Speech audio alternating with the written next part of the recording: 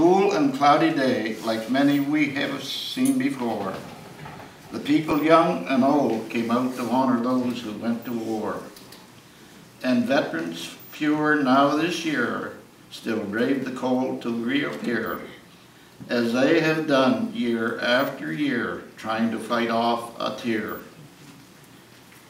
Before the epitaph of stone, it seemed each veteran stood alone, with memories deeply stamped within, recalling now how it has been.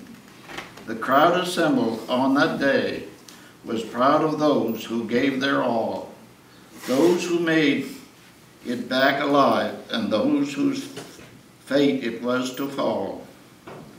Then I saw a little lad who held the hand of a gray-haired gent.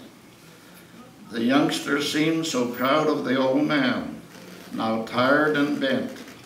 And then I heard the child implore, "What's that small red flower for?" He paused a bit and then replied, "To grow for those who fought and died.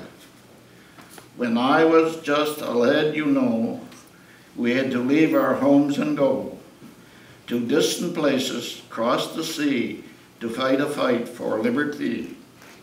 I know that's hard for you to grasp, that some should die for you to be standing here in a peaceful land, happy, heartily, and oh so free.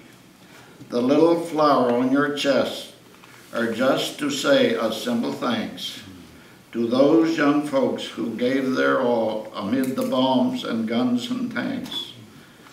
So my dear child, please come each year and wet the flower with a tear, to keep it growing.